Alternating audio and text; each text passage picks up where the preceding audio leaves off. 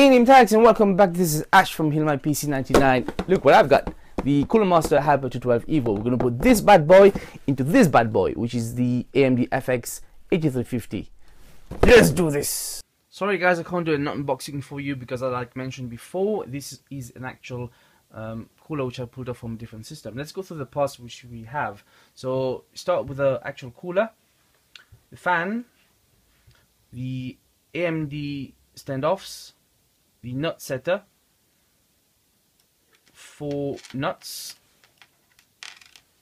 rubber pads, 4 fan screws, the retention bracket, the back plate, 2 fan brackets, and these standoffs are for Intel, which is the LGA 2011, and we're not going to use this for this build, and some thermal paste from Cooler Master. This case, as you can see, has a nice cutout, and I can see my back plate which I can remove. Be mindful that your case may not have a cutout in the right place or big enough for you to be able to work with it, in which case you're going to have to take your motherboard out and work on it. Step 1, we need to remove this stock cooler, so unplug the CPU pin,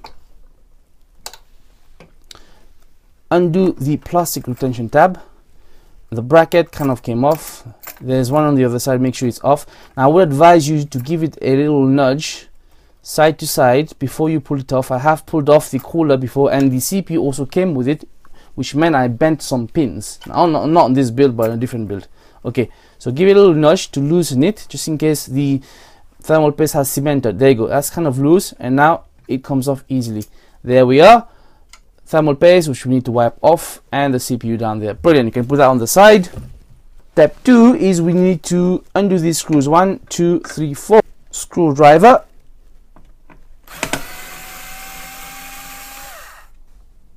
I said you can remove the stock bracket, put that aside. Now will be a good time to give this thermal paste a good wipe.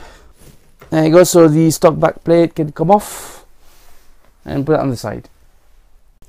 Step 3, we're going to install the back plate, and you're going to need the AMD standoffs, 4 of them, the nuts. You're going to need the nut setter to tighten, and probably going to need a Star American screwdriver, maybe a plier. So this back plate is compatible with both AMD and Intel. This is the AMD side, the funny looking shaded one, and this is the Intel side. So the AMD side, we're going to use 1, 2, and 3, 4 holes. Turn this way, and they're going to be fitting through there. Going to use one of these standoffs from the other side, and I'm going to use one of these nuts to secure it. So let me see if I can do that without dropping anything. If you need to get help from someone, do that. It's a little bit tricky. It can be a bit awkward. There you go, I've got one. What I would advise you is to do diagonal installation first.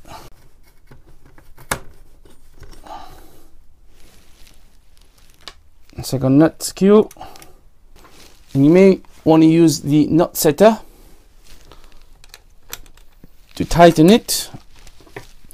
Screwdriver might come in handy. There you go, all 4 done. So on the other side, the 4 AMD standoffs are now secured. Onto the retention plate, which has about 3 settings. Now this is the correct orientation. Sorry, this is the correct orientation. This is not for AMD, and this would be wrong. Can you see this? Wrong. Correct. Also, these clips have 3 settings. You have to the right, to the left, complete to the left, center, and right. Now for this build for AMD, we need to push it up and into the center. Make sure you do that. The cooler is going to go in this way. Is the logo. It's going to go down that way. And there's a little notch there, which we're going to use to secure this retention bracket in there. You actually need to open it up to be able to insert it through, and then we put it back in the position which I showed you earlier.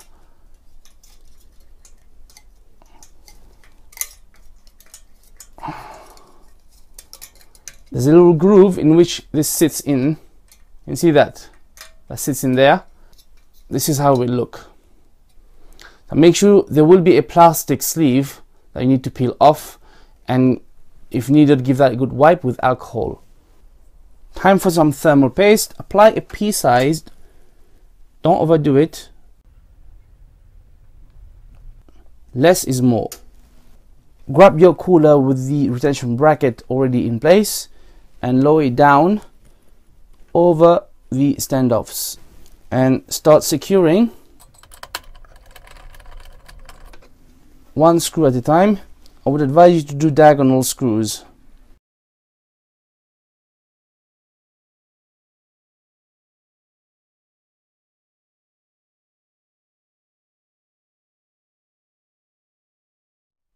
You may want to use the nut setter to tighten it any further if needs be.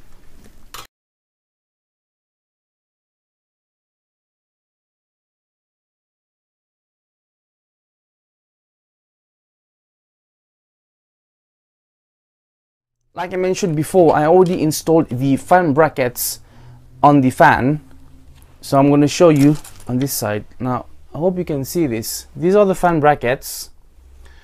There are 1, 2, 3, 4 pads which are used obviously to reduce the vibrations, and I've got 4 more pads and 2 more fan brackets, which technically means I could install this fan as a push and another fan here as a pull. It would be push-pull. Obviously you could use these 2 extra brackets. So let me show you what you should do. I'm going to use the other side as an example. Brackets will go this way.